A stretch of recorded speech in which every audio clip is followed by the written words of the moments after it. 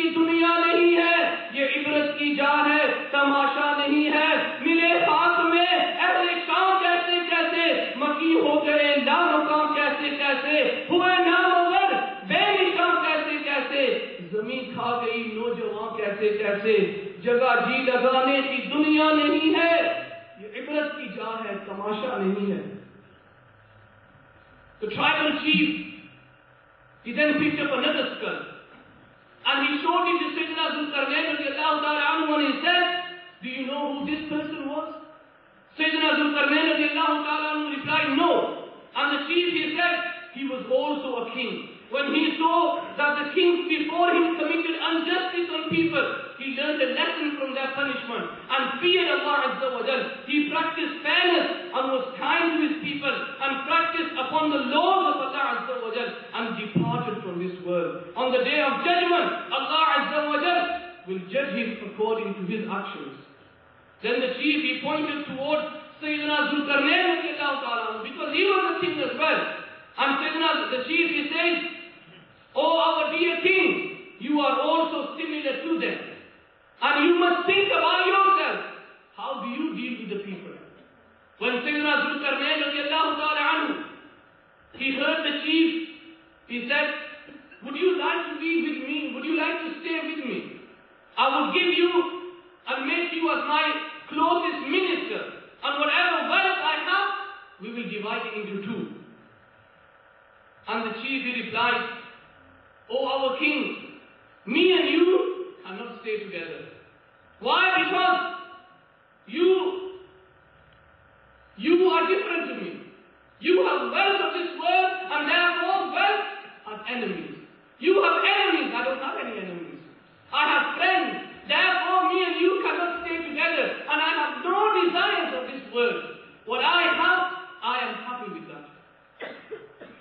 My dear Islamic brothers, this short story, it just makes you understand and really realize what true life of this world was.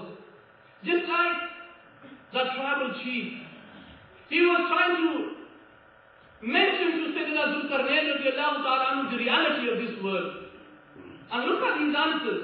Every answer was drowned in the fear of Allah Azza wa Jal. We don't have gold and silver because we don't need them. We don't want to fall into the trap of the shaitan and we don't want to follow our desires. Our needs are what we have. We want to eat something, we've got grass, we've got plants, we've got leaves, we will eat them and we will survive. Look at the fear of Allah Azza wa Jal he had. In the same way, my dear Islamic brothers, Hazrat Sayyidina Abu Zakaria Timi rahmatullahi ta'ala alayhi says, Khalifa Sulaiman bin Abdul Malik was in Masjid Haram when a rock with some inscription was brought to him. He called for a person who could read the inscription. A while later, Hazrat Sayyidina Wahab bin Munabbih radiyallahu ta'ala anhu came and read the inscription. He found a stone and there was something written on that inscription. It was written on that stone. And because it was a language which he did not understand, he asked for someone who could read that. Sayyidina Abdullah bin Munabbih rahmatullahi ta'ala alayhi, he came and he read. And what was written on that stone? It says, O son of Adam, if you knew how close death was, you would stop making long plans and would not dream about earning worldly wealth. Remember, if your feet slip, you will be embarrassed and ashamed on the day of judgment. Your friends and family will be fed up with you and will leave you in pain and distress. You will be separated from your mother and your father and your loved ones. Your children and your close relations won't help you. You won't be able to return to the world and neither will you be able to do any more good deeds. Prepare something for the hereafter before that time of embarrassment comes to you. Prepare yourself.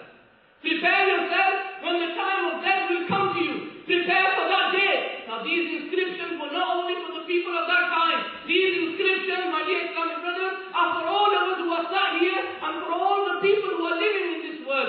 We need to prepare for our hereafter. And if I ask the question, how much have we prepared for the hereafter? How much me and you have prepared for our hereafter? वो है ऐशो इशरत का कोई महल भी जहाँ साथ में हर घड़ी हो अजल भी बस अपने इस जहल से तू निकल भी ये जीने का अंदाज अपना बदल दी।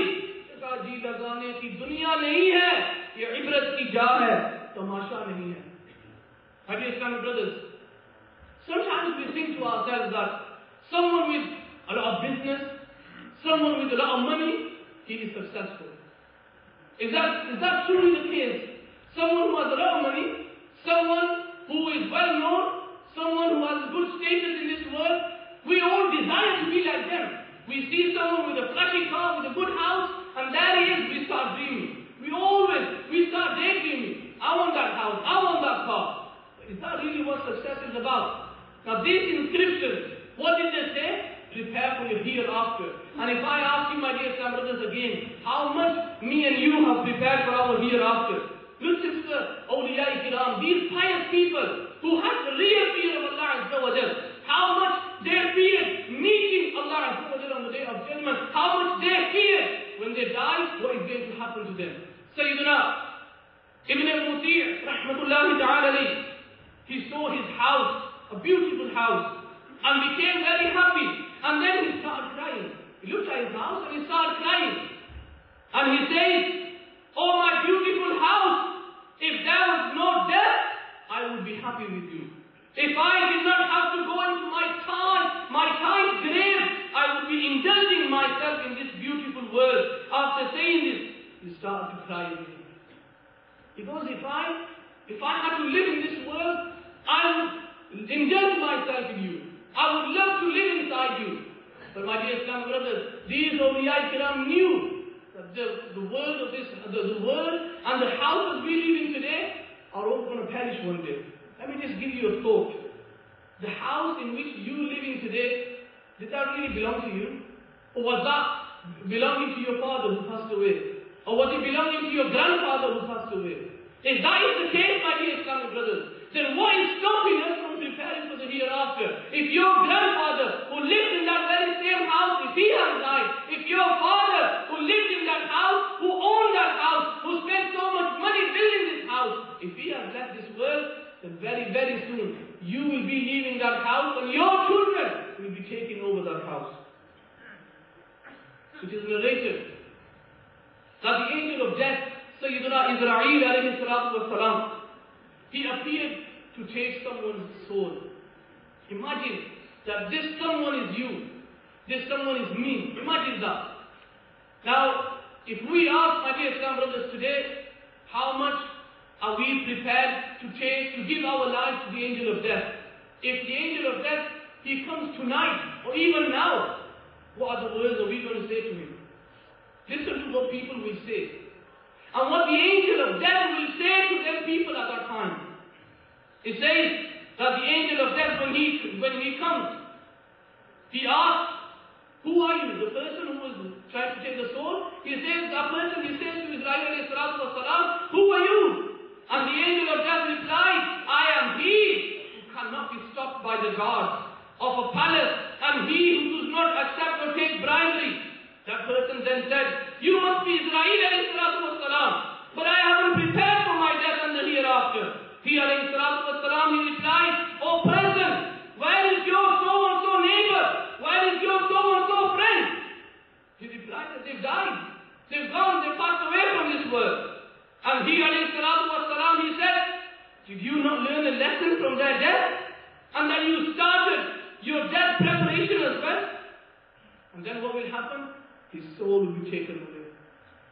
You will not be given a minute. You will not be given even 100th of a second. At that time, there is no such thing as, "Oh Malakul Maut alayhi salam, give me time." There will be no such thing as saying, "Can I just go home and just meet my children? Can I go home and meet my parents? Can I go and just do this job?" There will be no time. My dear Islamic brothers, when time is up for us, that is it. No more time will be given. Allah Azza wa Jalla, He says inside the Holy Quran, some people on the day of judgment, they will be in the court of Allah Azza wa Jalla and they will say, "Rabbi lawla akhartani ila ajalin qareeb, fa'asaddaqa wa akun min as-salihin." Oh Allah, why did you not give us time so that we could give in charity, so that we could be amongst the righteous? Think to yourself, has Allah not given you time? Has Allah Azza wa Jalla not given us so many years?